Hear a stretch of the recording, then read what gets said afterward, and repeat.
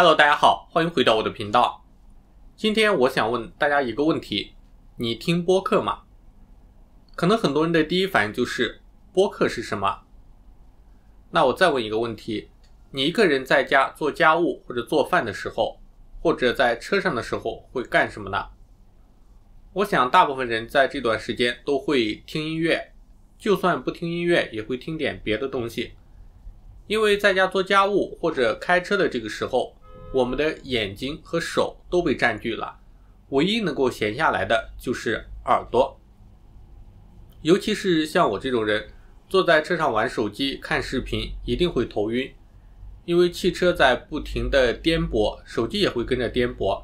一直盯着手机看，很快就会大脑晕起来，要难受好一阵子。所以在坐车的时候，尤其是坐1-2个小时的长途车，想要避免无聊，能做的事情就只能是听点东西。还有一种时候，我也会不得不选择听点东西，比如失眠的时候，躺在床上翻来覆去的睡不着，这个时候如果玩手机，盯着发光的屏幕，肯定会越来越睡不着，所以我就会选择听点东西。以前喜欢听一些舒缓的音乐，后来发现听舒缓音乐的时候，大脑还是很容易胡思乱想，比如想到最近的视频播放量又变少了，订阅的人数增长又变慢了，这个时候我就会变得更加的焦躁，睡不着觉，所以我便开始尝试听一些内容性的东西，比如播客，听别人聊天或者听书，设定一个自动停止播放的时间，比如1个小时就自动停止播放，很多时候就听着听着睡着了。耳朵经济或者说是声音经济正在越来越多的受到重视。2021年2月份，来自美国的音频社交软件 Clubhouse 突然爆火。这款看似不是很新鲜的语音聊天室，在一众明星的加持下迅速席卷全球，在各大手机应用市场的下载榜上都冲上了头部。我本人也是 Clubhouse 的深度用户，经常晚上听到2-3点，白天睡醒拿起手机就打开软件，听听有什么新鲜感兴趣的话题。听这个动作门槛极低，看电视你总要用到眼睛，我们只有一双眼睛，看电视就不能再做别的事情。玩游戏需要用到手，手也只能同时做一件事情，而耳朵却不同，它可以同时接受很多方面的信息，你可以边洗澡边听，边刷牙边听，甚至可以一边听你老婆的牢骚，一边听自己心中感兴趣的声音。当然也别忘了时不时的一下回应老婆，别问我是怎么知道的。那么今天就和大家聊一聊耳朵经济究竟是什么样的生意，为什么会在近年火爆起来，如果你想参与耳朵经济又该做些什么。开始之前，如果你还没有订阅我的频道，欢迎点击视频下面的订阅，点开小铃铛，这就是对我最大的支持。那我们开始吧。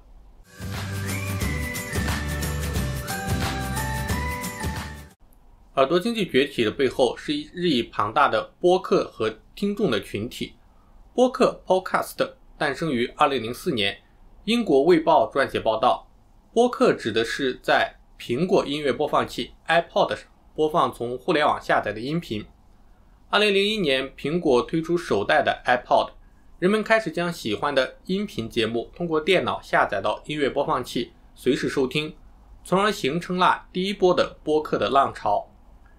根据报道，12岁以上收听播客的美国人在过去10年间稳步提升，从2006年占总人口的 11% 上升到2020年的 55%，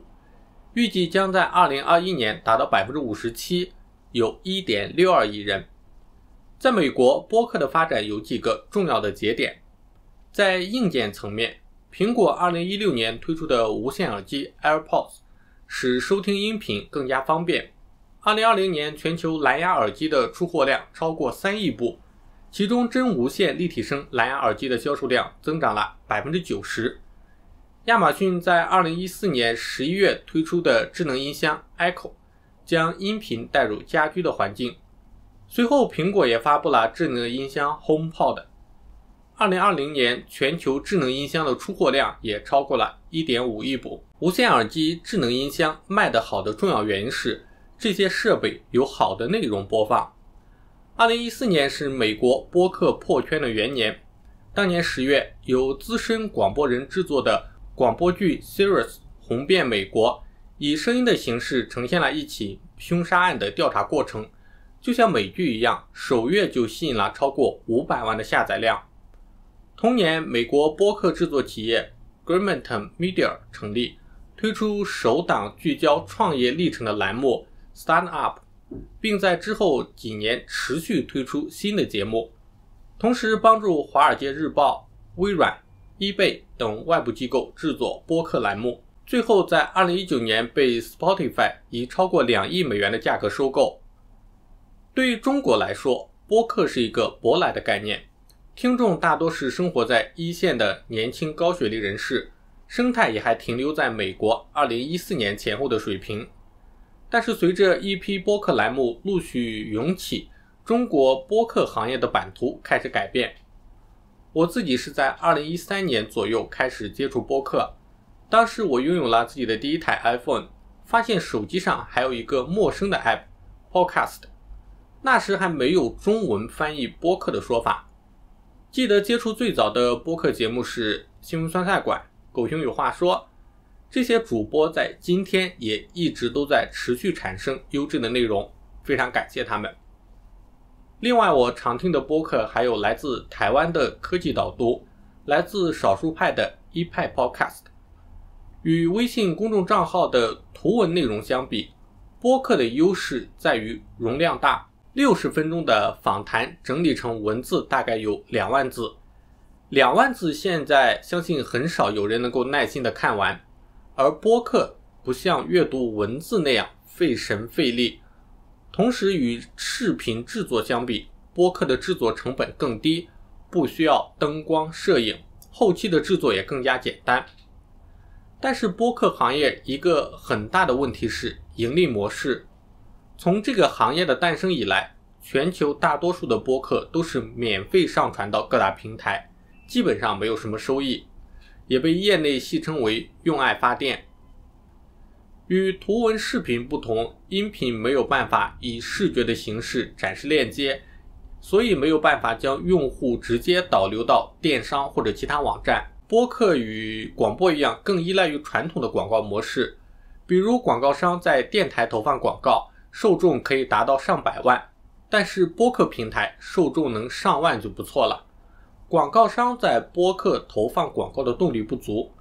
很多主播为了能够活下去，尝试在节目中带货、销售周边产品以及付费订阅。目前中国国内的播客行业商业化路径不是很通畅，最直接的后果是导致国内的播客内容形式单一，绝大部分都是低成本的谈话类的节目，缺少像美国那样的大制作的叙事类的播客。不过 JustPod 联合行业的一份用户调查显示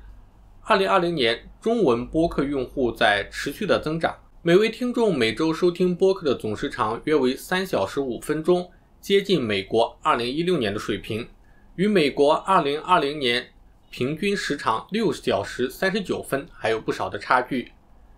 既然有增长，那么就会有商机，各大互联网巨头自然也不甘落后。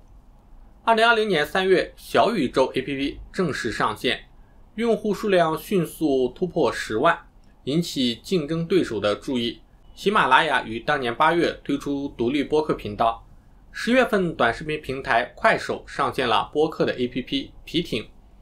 2021年1月，荔枝也推出了独立的荔枝播客 APP。2020年12月，小宇宙与腾讯音乐达成合作，在 QQ 音乐中推出播客频道。耳朵经济除了播客这一方面，另一方面是有声书。有声书的商业模式一直很清晰，所以市场的规模也更大。美国有声书的听众规模在过去的几年变化不大，在12岁以上的美国人中一直维持在 45% 的水平，有 1.3 亿人，但市场的供给规模却一直在扩大。美国2019年一共出版了6万本有声书，同比增长 18%， 销售总额为12亿美元，同比增长 16.4%， 连续8年出现销售额2位数以上的增长。亚马逊早在2008年就预见了有声书市场的潜力，以3亿美元收购了美国的有声书平台 Audible。 美国有声书协会显示 46% 的人会使用智能音箱来收听有声书。在国内，喜马拉雅算是市场的老大，曾经花大价钱收购版权，长期招募和培训有声书的主播，宣称平台上有上千万的主播。如果你也不甘落后，目前也拥有一些声音的作品，想要加入耳朵经济，那么有没有什么快速简单的方法呢？最简单的方法自然是注册国内的音频平台，但是做国内的平台始终绕不开的一个问题就是审查。如果你没有这方面的担忧，那么自然可以选择喜马拉雅、荔枝等成熟的平台托管发布自己的音频内容。如果你想绕过审查，想走国际化的线路，那么推荐大家去使用 Spotify 旗下的 Anchor。Anchor 能够做声音录制、剪辑、内容托管、渠道分发，真正是一站式的解决了播客制作的所有问题。你完全可以在这个平台上制作音频内容，然后一键发布到苹果的 Podcast、Spotify， 系统也会自动的生成 RSS 的订阅链接。这也就意味着你可以在任何一个支持 RSS 的播客平台客户端收听节目。如果大家感兴趣的话，可以在视频下方留言，我会考虑做一期 Anchor 的视频教程。好了，以上就是本期视频的内容。喜欢本期视频的话，别忘了点赞、订阅、加分享。那我们下期再见。